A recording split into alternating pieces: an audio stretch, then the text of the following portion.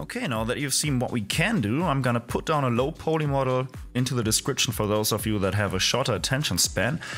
But if you want to follow this tutorial, just go ahead and go to Gildor's homepage and download the UE Viewer, the Win32 version, and that's what we're gonna start out with.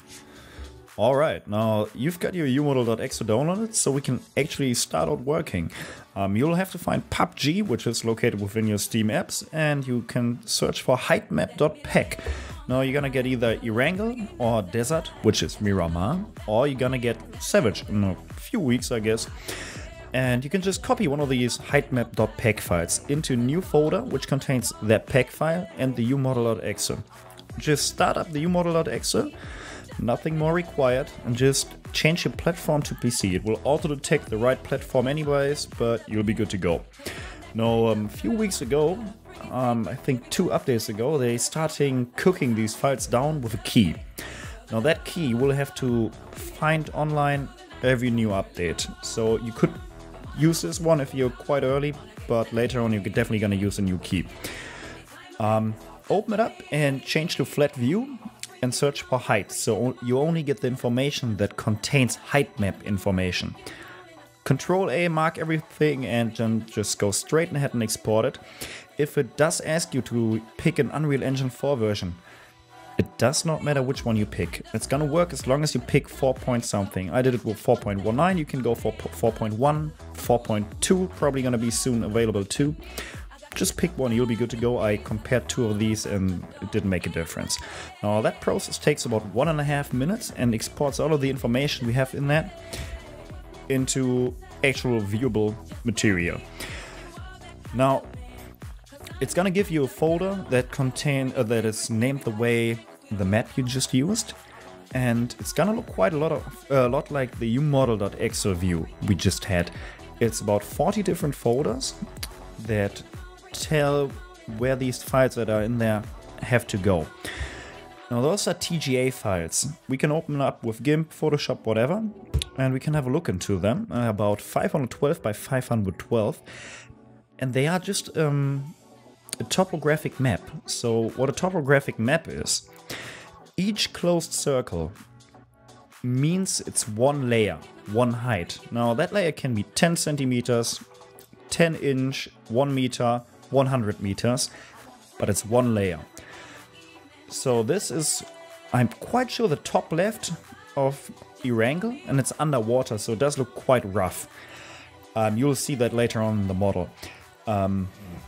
On average, the underwater looks extremely rough. Now, we want to get all this information into one. We want to merge them down. Now, we could do that by hand, or we're going to use a script you can find on GitHub. Now, you search for PUBG-TGA-slice.py and copy all 142 lines of code.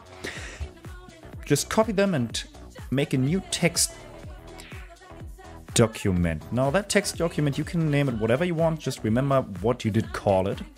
Open it up and just Control V, paste it in there, and make sure that you have the right amount of lines. You can do that with Notepad++, so you didn't miss anything. 142 is the number you're aiming for. Now change the file extension to .py, so later on when we're running the PowerShell, it does know that this is a Python script. Now, I did name it differently before, and we're just gonna open up PowerShell with Shift right click in the folder that we have a script in, and type in command Python script.py, which is a script that we're using, -p output /. Why are we typing output? Now that is a folder that contains information we just exported with umodel in the right folders. Now you pick all the folders you've got and put them right into output, and that's where you have your information. And in the same folder you have your output folder, you're gonna have your script.py or whatever you call it. If you do call it differently, it's not gonna work due to some artistic reasons, and thanks to the guy anyways that he did that script. The thing that is running this is Pillow. It's a library for Python. If you do not have it installed, you can do it right over the PowerShell. It's just gonna tell you it's missing, and you can just type in that you want to install it. It's gonna give you that. If you don't know how, just type help. Now you end up with two files, about 200 megabytes and 130 megabytes. It's a PNG file, just a normal, image. Now this is a actual script that we used in Python, and you can see 512 by 512, that's our native resolution of the TGA files we had. You could go down with that resolution, so you end up with a smaller picture, but we don't want to do that beforehand. If you want to change anything, against my advice, you can do that by typing minus the letter, space, and the option that you want to use. If you want to change the map, you have to make sure that you type in Miramar, or soon to be Savage.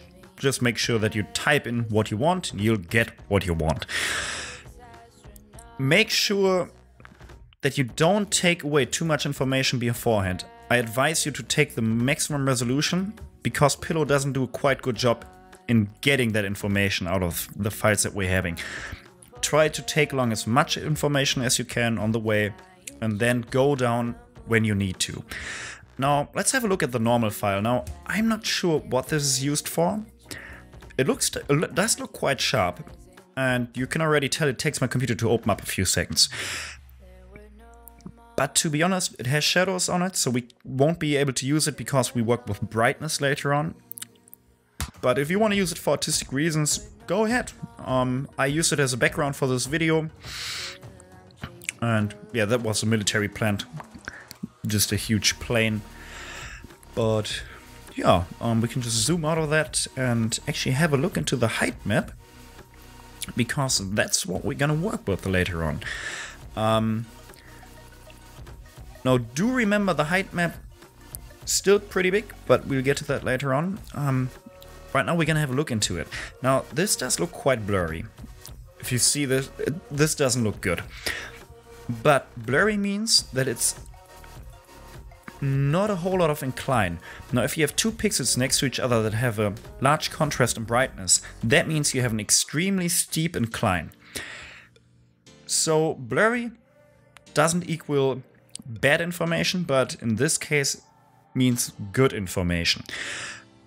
Now, since we don't need a STL-File, stereolithic that is, later on, that's our 3D file that we're using for printing, we're gonna cut down on the information we have, and we're gonna do it with Photoshop or GIMP, or you could actually do it with Paint if you want to, but I don't see the reason. Do get GIMP, I love it. Now, scale that down to a quarter in each direction. Because those STL files you won't be able to run on your computer. Most programs will crash if you fill up your RAM, and most 3D printers will do much earlier. Now, if you do cut down to that size, make sure that you don't get any blank pixels. If you do, you're gonna end up with a tiny, tiny little wall in your 3D model, and that's probably gonna brick your print. So make sure you don't have that. You can see that you have the right resolution on the top left, where actually you have the grayscale, one layer, and the resolution of that picture. Now export it over the old file that you're having. Do use PNG. If you use JPEG, that's gonna compress it. And we don't want to have that. Now, you see we have lost about 99% of the information we had, or at least of the file size, but the information still does look quite the same. Now, what we need is a program that knows what a height map is and puts that into a 3D model. Someone wrote a JavaScript for that, so we're gonna go on SourceForge and we're just gonna download the height map to STL-Jar. That is a tiny, tiny little jar file, 15 kilobytes, so it's basically nothing. And it's gonna do the job for us in doing that. Now, check again that your height map has the right file size or resolution. And you're gonna use this that I've wrote down there in your PowerShell. Because the problem is, if you go up with resolution, Java does use quite a lot of RAM. So open up your PowerShell and type in command, type in Java, and then you're gonna type in the maximum RAM that you wanna use. I do advise to go for 1 GB in 2K resolution, you'll be fine with doing that. Half gigabyte minimum, and type the M for megabytes. So if you don't write anything, it's gonna crash. Type in the jar file that you're using, and type in the folder containing the map and the map name, and check for upper and lowercase. Now that's one of the biggest mistakes you can make in Python, because that's probably gonna crash. You see, base height is 10, model height is 350. Now we want the base height, so if we go to completely dark, which is all Fs, we're gonna have nothing. So you would have a hole in your model. We don't want that, so we're gonna pick base height, and the 350 is the maximum height of your model if it's completely white. So if you have it completely white, it's gonna be that high. If you go for a quarter of that resolution, you should cut down the height by a half. For 2K resolution, you should be good to go with 250 to 400.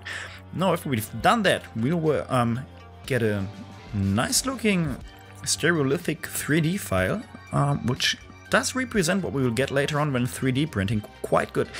You can tell underwater is pretty rough, but I do have to cut down on those triangles because I ended up with 1 billion and took me about 10 minutes to open this up.